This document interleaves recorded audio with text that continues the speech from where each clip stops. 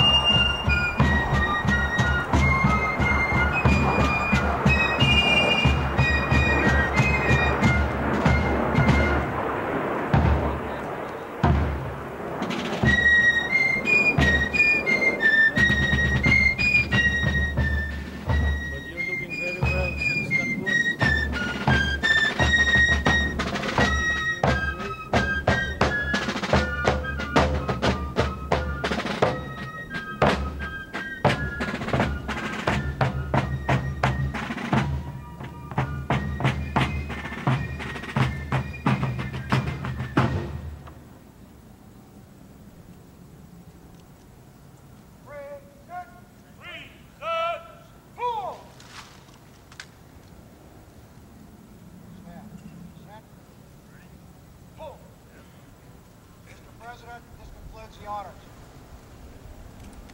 Stand. Order. Order. Right. Order. Cool.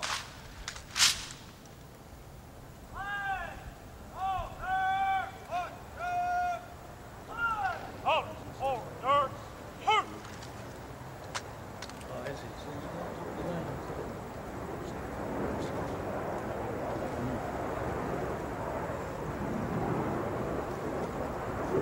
Out.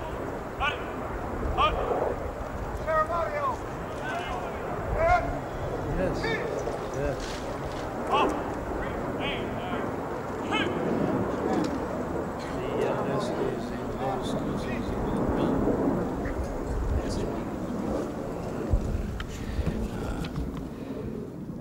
Mr. President, Mrs. Marcos, it gives me special pleasure to welcome you to the United States. Mrs. Reagan and I have been long looking forward to returning the hospitality you showed us on our 1969 visit to your country. Our two peoples enjoy a close friendship, one forged in shared history and common ideals. In World War II, Americans and Filipinos fought side by side in the defense of freedom, a struggle in which you, Mr. President, personally fought so valiantly. The values for which we struggled, independence, liberty, democracy, justice, equality, are engraved in our constitutions and embodied in our people's aspirations. Today, our ties remain strong, benefiting each of us over the full range of our relations. Politically, we tend to view many world issues the same general way. Yours, Mr. President, is a respected voice for reason and moderation in international forums.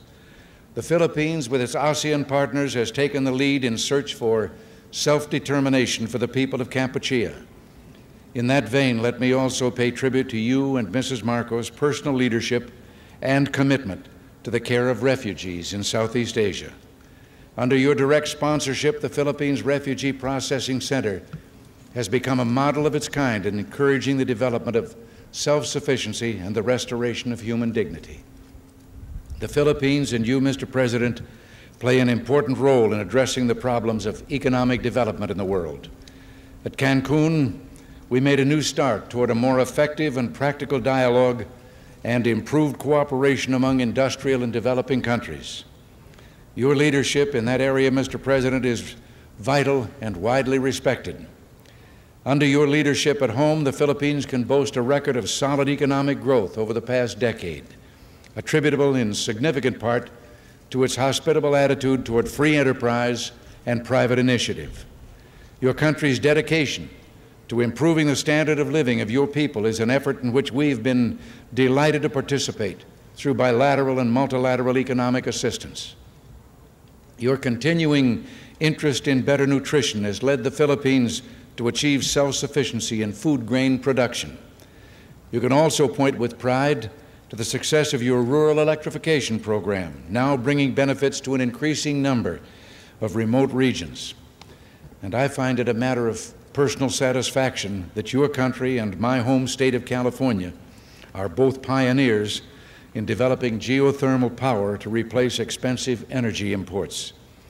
The United States remains the Philippines' leading trading partner, and American firms are the largest foreign investors in your country, reflecting their confidence in your progress and prospects for economic growth. We have welcomed the growing two-way trade between our nations and have been pleased that we've been able to keep our markets for the products of your growing manufacturing and industrial sector the most open of any country in the industrialized world. America considers itself especially fortunate to have nearly 1 million persons of Filipino heritage now residing in our country. They bring with them their energy and their talents, and they contribute enormously to the rich diversity of American society. Similarly, thousands of Americans, enchanted by the beauty of your nation and by its people, have chosen to live in the Philippines. Our security relationship is an essential element in maintaining peace in the region and is so recognized. This relationship, one of several we have in the Western Pacific, threatens no one but contributes to the shield behind which the whole region can develop socially and economically. Mr. President, under your leadership, the Philippines stands as a recognized force for peace and security in Southeast Asia through its bilateral efforts and through its role in ASEAN, which is the focus of our regional policies in Southeast Asia. Mr. President, Mrs. Marcos, the United States deeply values its close friendship and alliance with the Philippines. We seek to use this visit to further strengthen our ties with your country. Nancy and I are personally delighted that you're here, and we say welcome to the United States, welcome to our national home.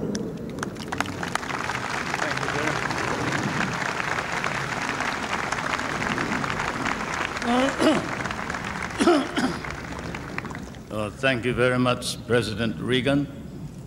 Mrs. Reagan, members of the Cabinet, distinguished guests, my friends. On behalf of the 50 million people of the Philippines, Mrs. Marcos and I express our gratitude for your warm welcome to Washington and to the United States of America. This great and beautiful city, that is one of the few cities that was built as the capital for a great nation, is indeed, as has been written, the key to knowing the secret of America. And this house of the American people, an American frontier that never vanishes.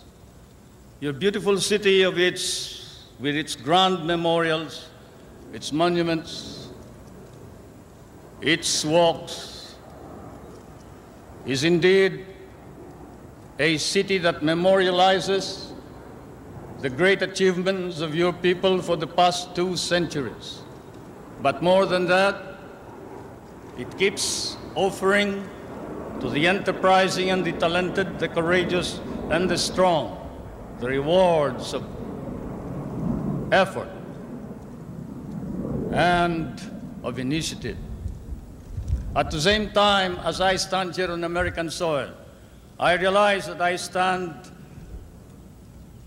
on what may be the center of the government of the United States of America, here where, as I have often stated, the future is being born. The future is being born depending upon the man who is in the White House. And the man who is in the White House today certainly is creating a new future for our world.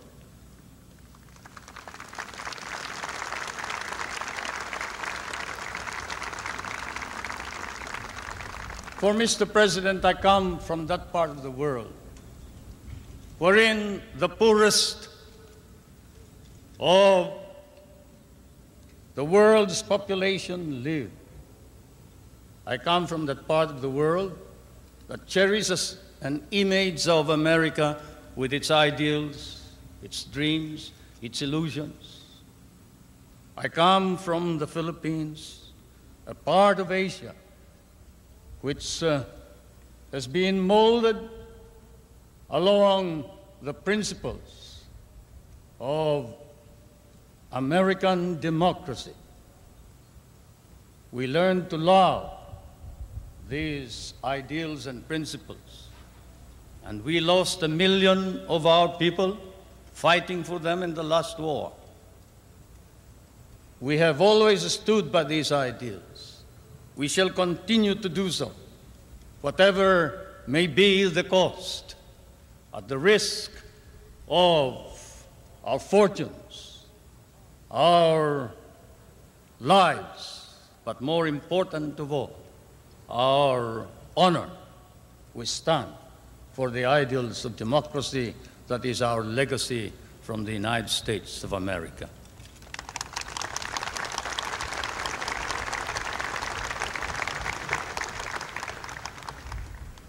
I did not come to burden you further with additional problems, Mr. President.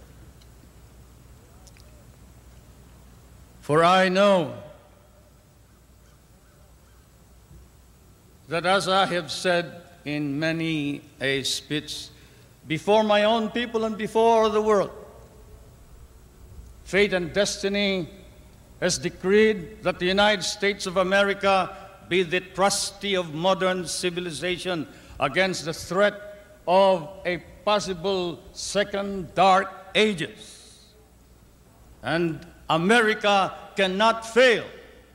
And therefore, we, the Filipino people, come and bring to you a prayer that God and His divine providence may grant you guidance, strengthen both your heart and hand, so that that hand may be strong on the lever of power and save our humanity.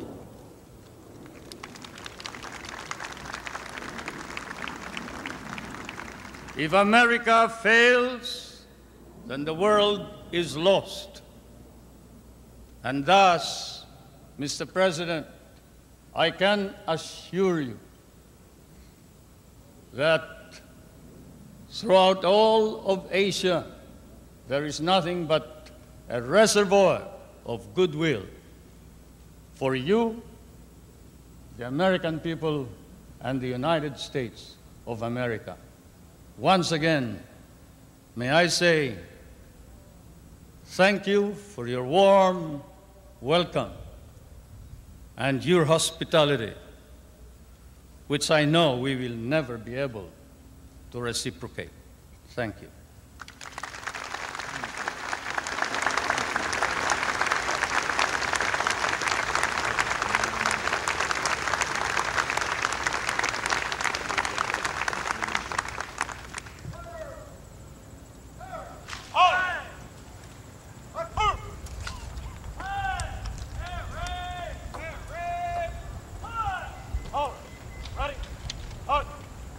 Thank you.